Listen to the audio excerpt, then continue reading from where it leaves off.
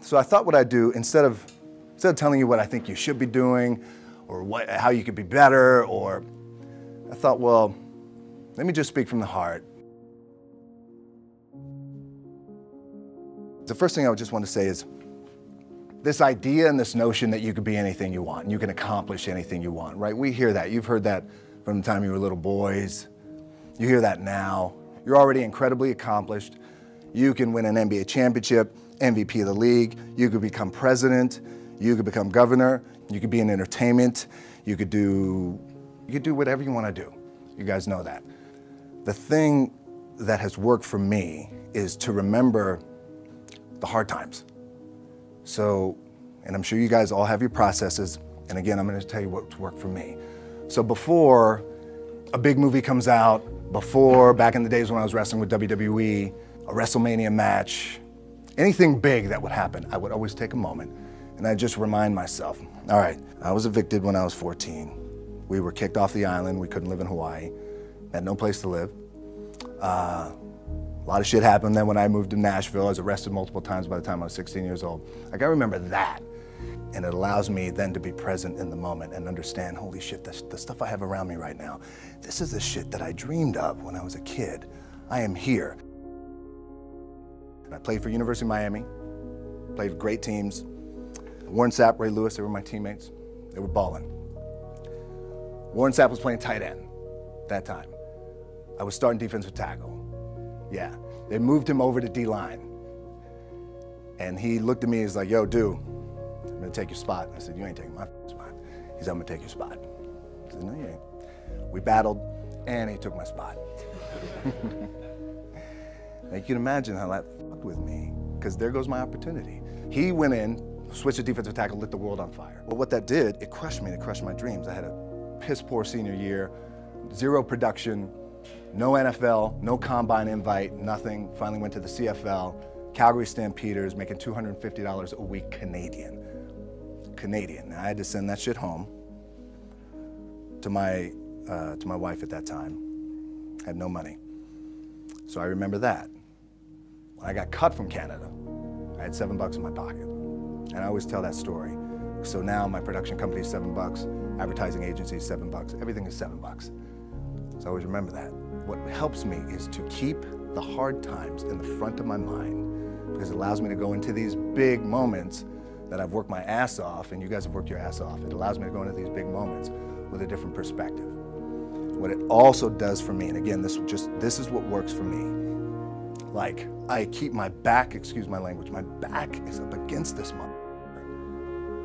Every day, it's against this fucking wall. Excuse my language. But it's up against this motherfucker because it's what I believe in. And when my back is against this motherfucker, then there's nowhere to go. But that way. That's it. So I feel like this could be something, an ideology and mindset, that could help you. Could, if you look at it that way. But when you make it, for me, I need this. I need this. So every day, my back is up against this motherfucker, and this is how I operate. Now, doesn't mean you don't smile, doesn't mean you don't laugh and joke, right? You're happy, I'm a happy guy. But when it comes to business, and when it comes to executing, it's up against this. And I gotta go that way. And I don't give a fuck who is in front of me. They're not gonna stop me. The key for me was, where does it start? What's the anchor? What's the anchor? So I could have all these ambitions, and you guys have all these ambitions, which is great. It's important. I'll play this role, you'll play that role. I'll execute this thing, and it'll come out this summer. You guys will execute this thing during the summer, right, when it's time to really put in a lot more work. But the key with me is just always finding what the anchor is. And the anchor is getting up at 4 o'clock in the morning every day before anybody else, and grounding my thought process is in the no one will outwork me. No one. The anchor for me has always been the work in terms of the weight room training. So when I first started wrestling, I was 6 years old, rolling on the mats with my dad. My old man, a lot of you guys won't know this, Yeah, Rocky Johnson. My old man was Rocky Johnson. He was the first black WWF at that time. First black WWE tag team champions with Tony Atlas back in 1983. My uncles were the Wild Samoans. I come from a long line of pro wrestlers. But before the wrestling part happened, I was just in the gym putting in the work. At 6 years old, rolling around on the mats. And finally, when I could touch weights at 13, that's what I was doing. But the weight part for me and the gym part has always been, has to be the anchor. My dad, in his pickup truck, came down 4 o'clock in the morning, picked me up in Miami from Tampa. We lived in a little shitty apartment in Tampa. He drove down in his little pickup truck to Miami to get me when I was cut from the CFL. I was driving up I-75. I don't know if you guys are from Florida, any of you guys, if you know, I-75 is like, especially down in Florida, Alligator Alley. I'll never forget it. It's 4 o'clock in the morning.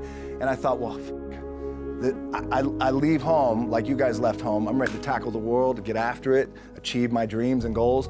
Fucking crushed by 22, 23 years old. Now I got to move back in with my mom and dad. I played on great teams, though. Wait a second, this is not supposed to be my future. I'm supposed to be in the NFL right now. I'm supposed to be making a lot of coin and buying my parents shit, buying me shit, taking care of my wife, but it never happened. So I pulled out my wallet. I thought, well, let me see how much money I have.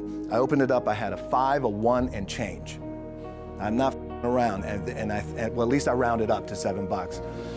But I thought, God, ain't this that's $7 in my pocket. Where the f do I go now? What do I do? We can't go back to CFL because you know, the point comes where you hear that voice, big run's over. Like, you're done, right? So I heard that voice. So as Coach was saying, man, I hold on to that shit. I'm telling you, my back is up against this. We laugh, we joke, we have a good time. Press is always fun to do. Sometimes you got to make it fun. That's another thing. You got to do your best to make press fun if you can. But my back is still up against this. Do not forget it. So Coach was saying, like, you're going to go through challenging times as a team. You guys are on the come up. You're on the rise. What this also helps me do, and again, it works for me, is at some point you got to be fucking tired of not being number one. You have to be, and you got to play angry. And I play angry. Now, I'm cool and calm with my approach. And when I step out on my field, which is a set or, you know, like, there's some, and you're always gonna have haters, and haters are like, well, God damn, man, how many movies are you gonna make, or how much shit are you gonna do? Like, you do a lot of shit. I say, yes, it's my ambition. Of course, why not? I could do it. Yeah, I love what I do. And not only that, but in what world do we not work every day? Doesn't mean, it's just like you guys in the off season. You gotta work every day. It doesn't end. My back is up against this thing, you know, and I started to play angry, by the way, and I still play angry. My last match, Brock Lesnar, transitioned, and I realized if I had to be great at something, I wanted to be great in this world of Hollywood and movie making and producing and entertainment, I had to commit, and like you guys have to commit. Obviously, you commit to something, commit to the goal. So I quietly retired. 2 years later, I thought, what the f did I do in my career? Because my movies were not doing well. I was written off. I was like, it was around 2006, 2007. I was like, God damn. I left, I pulled a Jim Brown. I left when I was on top, like #1 in the wrestling business, and I left. It was a ballsy, gutsy, some call it stupid move, but I had to commit and I had to follow what was in my gut. And at that time, I'll share this with you guys, and Will Smith is my boy, and I sat down at that time with the agency I was with, and they said, what do you want to accomplish? I said, I want to accomplish the world. I want the world, and I want Will Smith's career, and I said, and I mean this respectfully because I know he's here at this agency with us, I want to do it bigger and better. And they looked at me like I had 3 heads, and they were like, okay.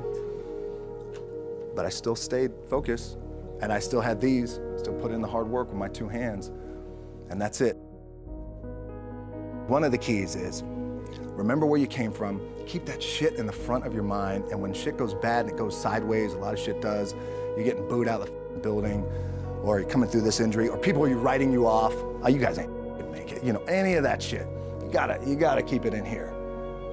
And it really has to, it should drive you, it should. It works for me, it should drive you.